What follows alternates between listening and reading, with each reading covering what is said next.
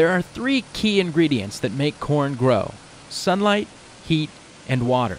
Nebraska farmers saw plenty of those first two this summer, but the recent drought meant rain was scarce, leading to a disappointing harvest. Corn was just a little bit better than half. I'd say about 55 to 60% of our normal, like a 5-year average on this farm. So a significant loss.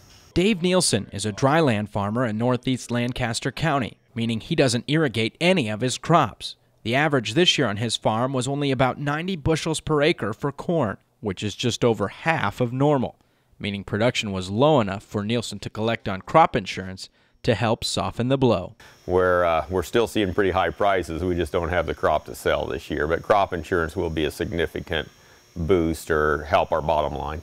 Mark Sobota is a climatologist at the National Drought Mitigation Center on East Campus and says that on average moisture levels are down about 9 to 12 inches across the state, making the need for rain and snow in the coming months critical for farmers. And if we don't get it now, that's strike one. The spring is strike two. We need to get it then before you plant, before summer comes on, and then you're really going to be living rain to rain early on next year if we don't get moisture between now and next summer. Nielsen says part of the strategy to combat drought on his farm is to plan ahead, so he's not caught off guard when it happens. In this area, we can always have droughts anytime.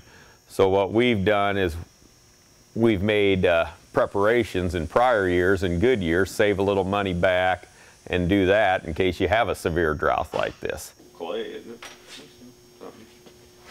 Despite the tough season this year, Nielsen says he isn't ready to panic. You know, we'll weather this blow fine. I mean, you know, prices are still good. We're still going to have a good income. It's not going to be real bad. It's going to be better than when we were raising 100 bushel corn and selling it for $1.65. We're doing better than those years, which weren't that long ago. For NewsNet Nebraska, I'm Michael Scholes.